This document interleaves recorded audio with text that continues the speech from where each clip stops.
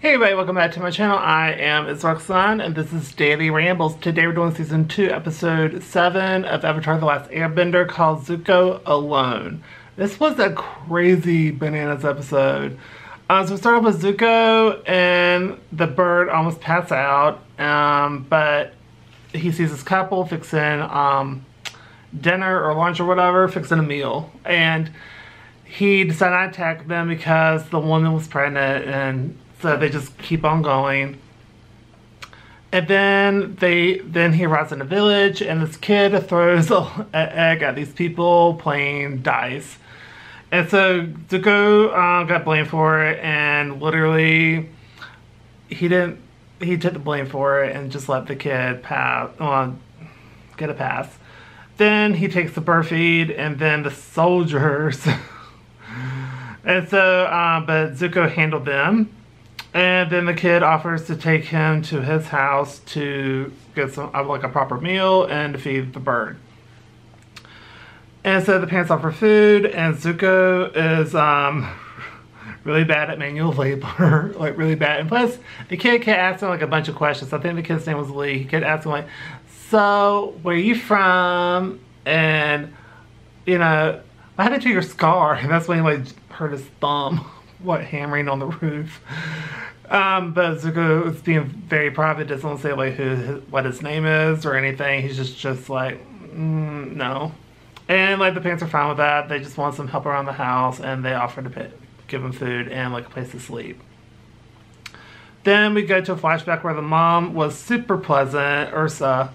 She was super nice. Like she was feeding like the turtle ducks and everything, and Zuko. So this is how Zilla does it, and throws like a big loaf at one of the turtle ducks. So the mom bit him on the ankle. And so we also see that Azula was always rude and manipulative. And so Ursa explained to Zuko, like, that's not how you do that. You gotta treat them kindly, and they'll be kindly back for the most part. And then you have with Azula, I was being rude and manipulative. She was very, it's like, "Mom, make Zuko play with us, please. We're brother and sister. We should be hanging out more." And so, you know, she tells him to play with, like, her sister and her friends. And so they put an apple on top of May, and she's shot fire at it and called the apple on fire. And Zuko's trying to be nice, and kind of, he accidentally decks May into the pond and everything, so, and got made fun of, so that was not cute. Then Iroh sent a letter saying that, you know, he broke down the wall and gave Azula a doll and Zuko a knife. It says, "Never keep fighting." Never stop fighting.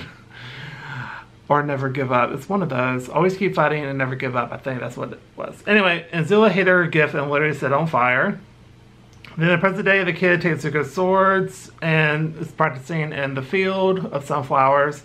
But Zuko busted him and trains him, and then the next morning the soldiers tells the family that their son's battalion got captured and literally were being rude and wanted to take more stuff, so Zuko threatens them and gets rid of them.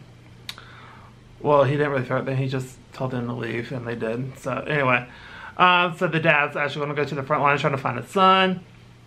Then we have a flashback where Iroh's son died, and then in the present day, already said that. And so Zuko gives this kid his knife and from the Earth Kingdom, and he's about to leave. And he does. Because the kid, Lee actually asks, like, "If my dad goes, will you stay?" He's like, "No, I gotta go."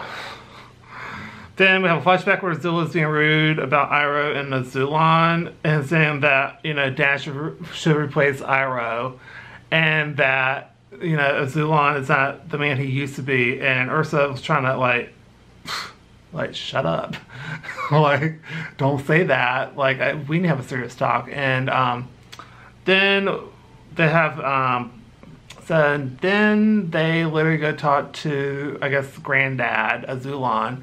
And he quizzes them.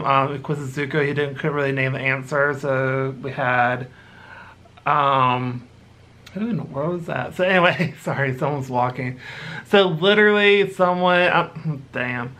Literally, Azula literally covered the answer and showed a demonstration of her firebending, and she is a natural, like a prodigy. And the dad is very happy about it. And so Zuko's up because he wanted to impress Granddad, and that didn't happen. He failed. And Ozai was not happy with that either because he smiled when Azulon was up. As soon as Zuko said he was up, he went, Anyway, then Ozai talks to Azulon and Zuko and Azula over here, and he wants to betray Iroh and be the next in line. And Azulon is very pissed off about that. He's very, very upset by that.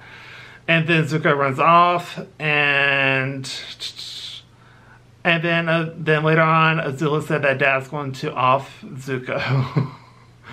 And so the mom grabs Azula, has a strong talk with her, but we don't see what she actually said. Then we have the present day where the mom shows up, and Lee's mom shows up and tells them that the soldiers took Lee, and because he pulled out a knife and said, well, if he can fight, he can be in the army. Then we cut to where Zuko fights them and Zuko's losing. Then we have the flashback where the mom is leaving him and hugs Zuko goodbye and says, don't ever forget who you are.